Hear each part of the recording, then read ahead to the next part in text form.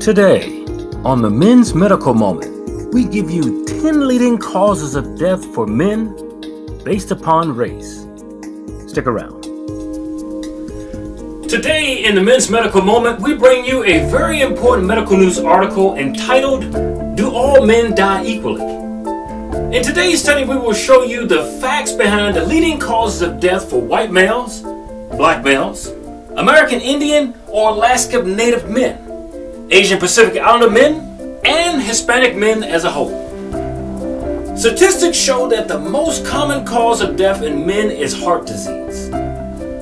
But will this hold true when breaking down the data by age or ethnicity? Men's health lags significantly behind women's health, not just in the public eye, but also as a focus for the medical profession. Now, do males die sooner than females?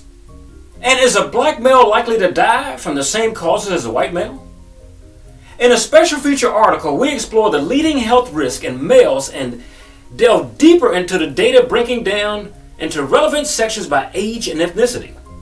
We also explore why research into men's health should include males from all walks of life. Most common causes of death, according to the Centers for Disease Control and Prevention, or the CDC. Now, heart disease is the top killer when analyzing data from males of all age groups and ethnicities in large data set for the United States. Now, nearly 1/4 of deaths in males is due to heart disease. But to understand the full picture, it makes more sense to look at the data broken down by age or ethnicity, as this changes the landscape quite significantly. Now, while heart disease may be the most common reason for death in all males, taken together, accidents occupy the top spot for those under 45 years of age. In males between the ages of 45 and 85, it is cancer. Once men reach 85 years old, heart disease is the most common cause of death. In males under 45 years, suicide is the second most common cause of death. While in males between the ages of 45 and 64, it is the sixth most common reason. Now, in males over 65 years, suicide is not one of the 10 most common reasons. The third most common cause of death in males under 20 years of age is homicide. Between the ages of 20 and 44, homicide is in fourth position, while it drops out of the list of the top 10 in males 45 years and older. When breaking down the data by ethnicity, heart disease once again takes the top spot for males of all ages, with cancer coming in second position, except for Asian and Pacific Islander men, where there are the other way around is switched. The third most common cause of death is accidents in all males, except for Asian or Pacific Islander men, as I said before, where it is stroke. Now, in position 4, the reason for dying becomes significantly more diverse. For all males taken together, as well as for the white males as a subgroup, it is chronic lower respiratory disease. For black males, it is homicide, while for American Indian or Alaska Native males, it is diabetes. For Asian or Pacific Islander males, it is accidents, and for Hispanic males, it is stroke. Suicide features in 8th position for Asian or Pacific Islanders and white males, in 6th position for American Indian or Alaska Native males, and in 7th position for Hispanic males. It is not in the top 10 most common reasons for death for black males. Now, so let me stop here and divide up the men to show you a more clear picture of what affects the life and death of men.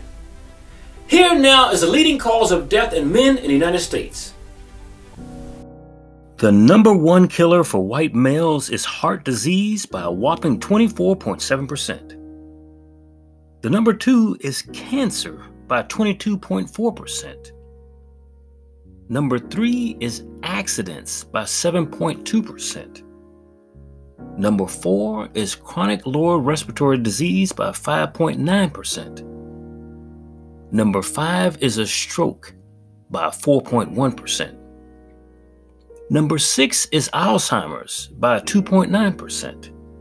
And number 7 is diabetes by 2.8%.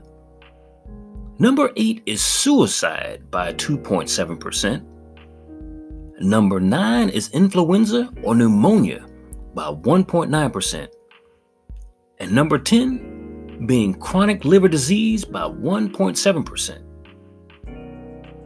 Now, the number one killer of black males is heart disease by 23.7%.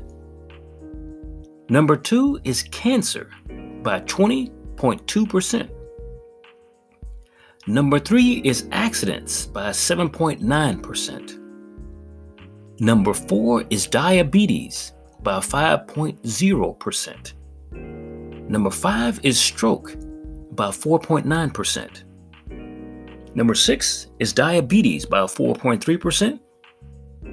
Number 7 is chronic lower respiratory disease by 3.2%. Number 8 is kidney disease by 2.6%. Number 9 is septicemia by 1.7%. And number 10 is hypertension by 1.6%. The number one killer of American Indian or Alaskan Native is heart disease by 19.4%. Number 2 is cancer by 16.4%. Number 3 is accidents by 13.8%. Number 4 is diabetes by 5.9%. Number 5 is chronic liver disease by 5.3%. Number 6 is suicide by 4.3%. Number 7 is chronic lower respiratory disease by 4.2%. Number 8 is stroke by 3.1%. Number 9 is homicide by 1.9%. And finally, number 10 is influenza by 1.8%. The number one killer of the Asian Pacific Islander is cancer by 24.8%. Number 2 is heart disease by 22.6%. Number 3 is stroke by 6.6%. Number 4 is accidents by 5.6%. Number 5 is diabetes by 4.3%. Number 6 is chronic respiratory disease by 3.2%. Number 7 is influenza by 3.1%. Number 8 is suicide by 2.7%. Number 9 is Alzheimer's by 2.1%. And number 10 is kidney disease by 2.1%. Finally, we move now to the Hispanic male, with the number one killer being heart disease at 20.3%. Number 2 is cancer at 19.4%. Number 3 is accidents at 11.5%. Number 4 is stroke at 4.7%. Number 5 is diabetes at 4.7%. Number 6, chronic liver disease at 4.0%. Number 7 is suicide at 2.9%. Number 8 is chronic lower respiratory disease at 2.5%. Number 9 is homicide at 2.4%. And the number 10, Alzheimer, 2.1%. Now that we know the facts concerning the male deaths, what can we do to stave off many of these preventable diseases? Well, the CDC says physical activity prevents chronic disease. Regular physical activity helps improve your overall health and fitness and quality of life. It also helps to reduce your risk of chronic conditions like type 2 diabetes, heart disease, many types of cancer, depression, anxiety, dementia. The next area of activity you need to stave off disease is cardio or aerobic activity, either moderate or vigorous intensity.